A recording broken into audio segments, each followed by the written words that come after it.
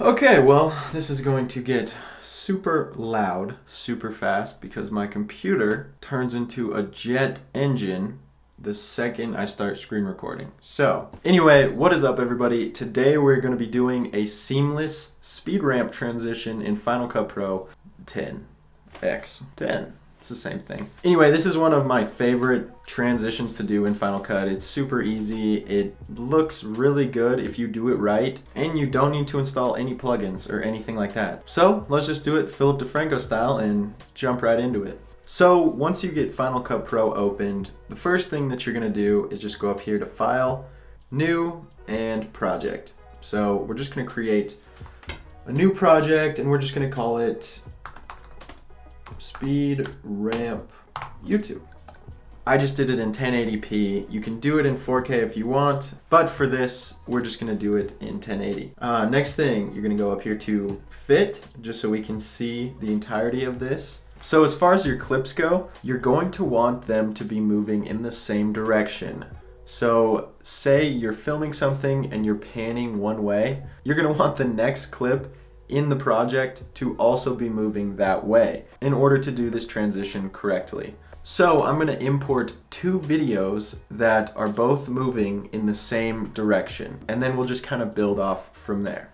So we're going to start with these two clips over here. So first thing that I usually do is I kind of drag and I find exactly which part I want to use. So for example, I think about right here is where I want this clip to start, so I'm just going to press I, which is going to select the beginning of the clip, and it stands for in. And then I'm gonna kind of scrub across, see where I want it to end. Say maybe about right here. And then I'm gonna push the O key, and that's gonna be out. So at the end of the clip. We're gonna drag that down here. If you want to zoom in on your timeline, all I do is I just drag my fingers like this, and that zooms in and out on the timeline. We've got that first clip, and then we'll do the same thing for the second clip. So kind of scrub, go in here, go in right here, and we'll see the clip ends pretty much at the end where I want it to. So we'll go out. And then if you want to do a hotkey and put that in the timeline, I usually push the key W, and that's gonna insert it wherever this playhead is set. So I accidentally had it set at the beginning, but in reality, I want it to be over there. So we're gonna merge these two clips together. And we're just gonna go ahead and mute this. So as you can see, these clips are kind of moving in the same direction, just at different speeds right now. We're just gonna kind of clean these up just a little bit on the ends. So you want the movement to already be happening. So the drip pot for the coffee isn't actually stopped moving yet. It's still moving by the end of the clip. And then same thing with this, you don't want the movement to start at the beginning. You want the movement to already be happening as the next clip shows up. So as you can see, these clips are moving in the same direction, so we'll be able to stitch them together. So in order to create this speed ramp transition, all you're gonna wanna do is click on one clip, and you're gonna do Control-Option-R.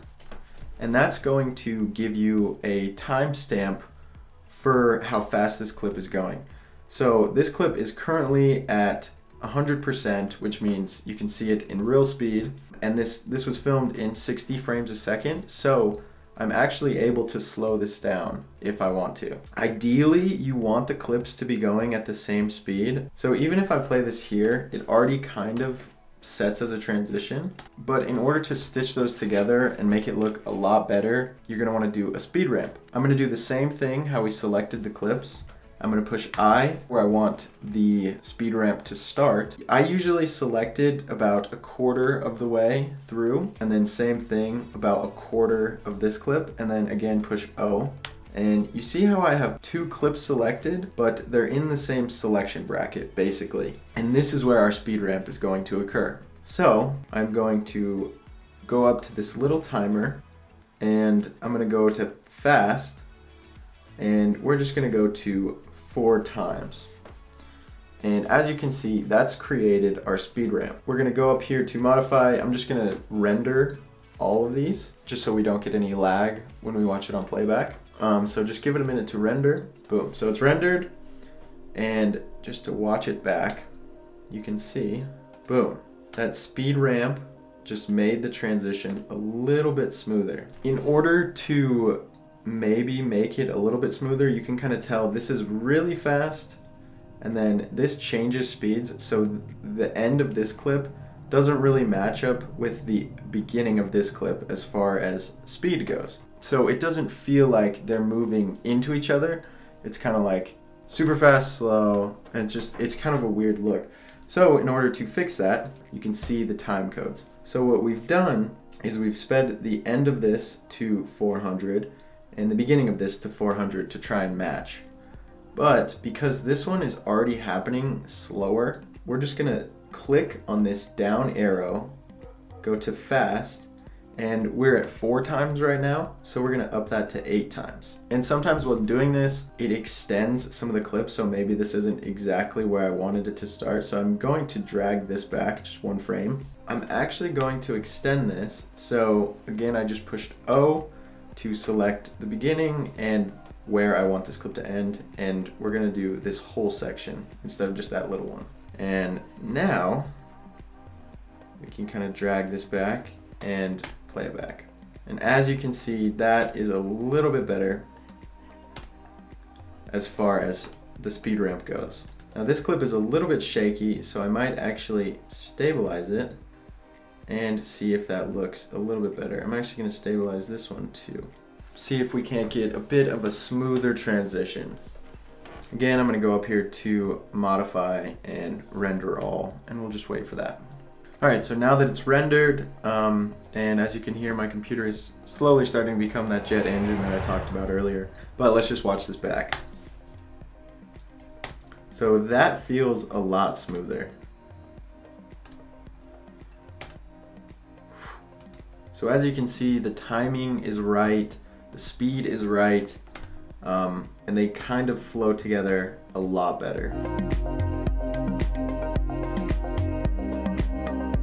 And that's probably the easiest way to do it. If I was filming this, these are just super quick 1-second clips. You just want to get some B-roll that's just got a lot of action going on, super fast paced maybe.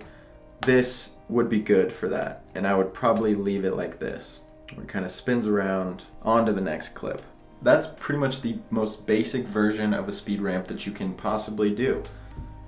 It's super easy, it's super simple, and it makes your B-roll look really good when doing super fast action scenes. There is one other type of speed ramp transition that I know how to do, and I want to make an entire video on that as well, so I will definitely be doing that in the next week. With that, I hope that you all enjoyed. If you have any other video suggestions, any other type of transitions that you want to learn about, just please leave them down in the comments. Later, guys.